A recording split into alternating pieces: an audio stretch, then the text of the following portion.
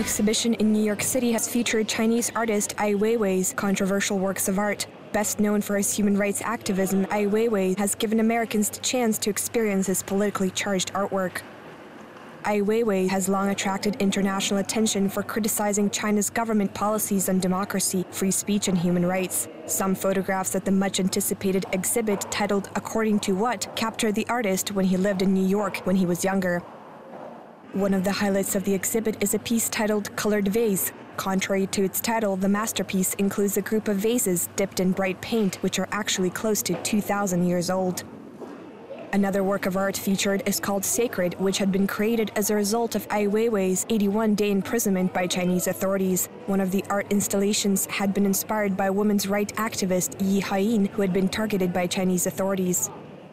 The exhibit featuring these provocative and captivating pieces of art opens at the Brooklyn Museum on the 18th of April and will continue until the 10th of August.